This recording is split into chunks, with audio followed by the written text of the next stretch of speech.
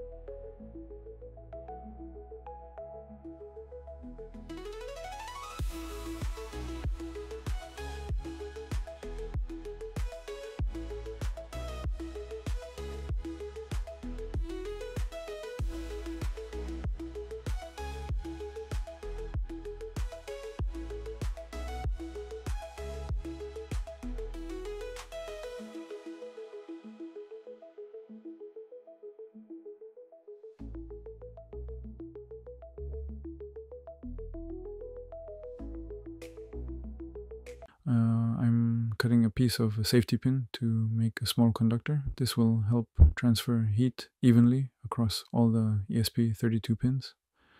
First, I'll apply some flux, then I'll gently insert a cutter blade under the antenna section. That's the black part near the edge of the ESP32. I need to be very careful here.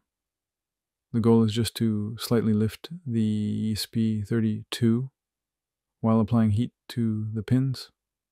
Pressing too hard on the blade could damage the antenna, the ESP32, or even the Bitaxe board.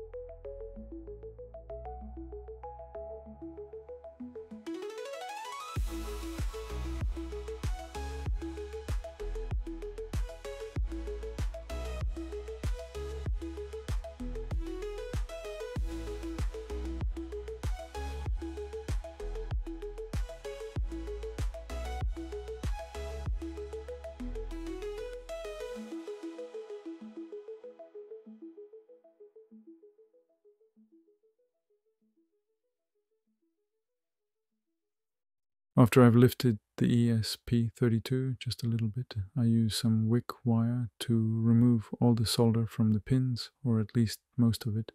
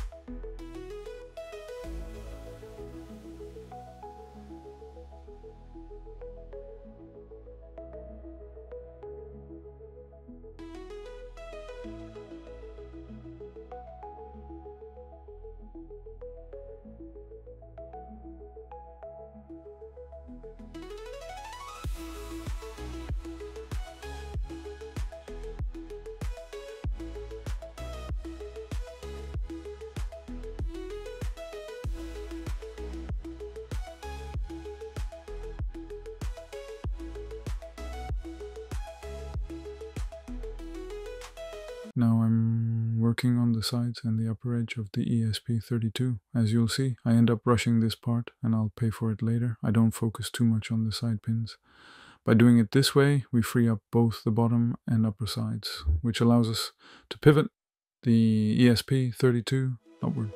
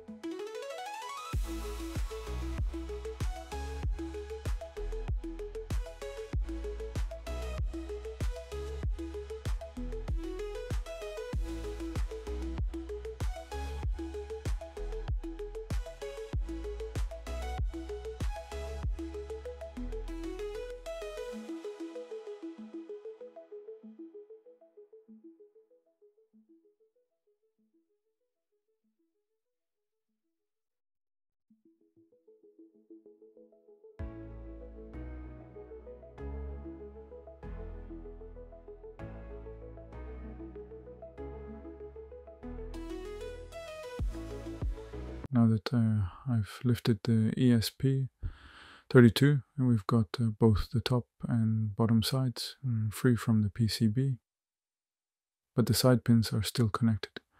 At this point I should have used more heat, but I didn't, and you'll see the result of that mistake very soon.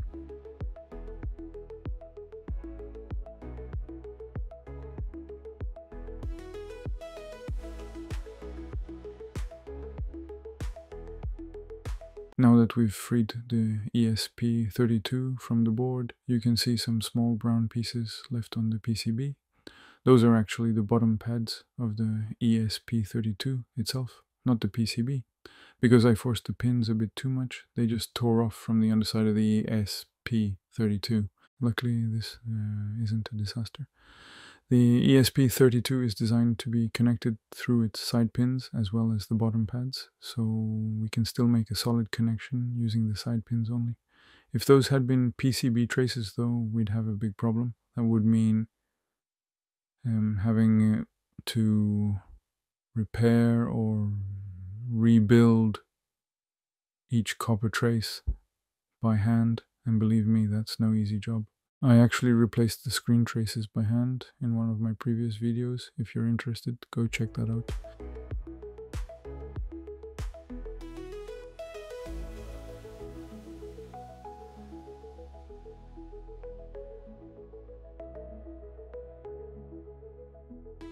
Now we clean everything up, add some flux, and start resoldering. First, I solder one pin on the ESP32 to hold it in place.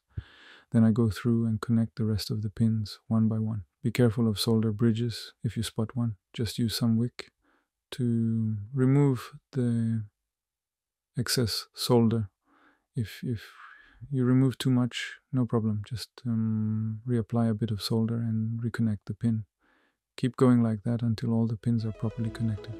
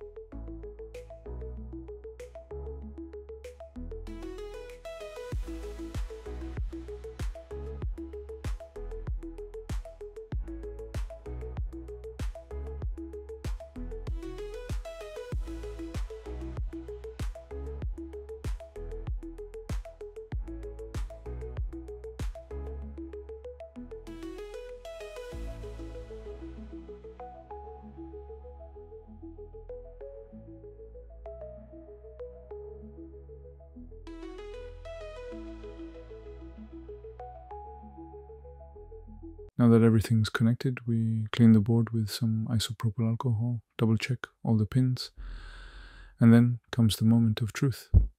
We connect the power, and voila, the Bitaxe starts up with no problem. Thanks for watching. Don't forget to like and subscribe, and if you have any questions or suggestions, feel free to leave a comment down below.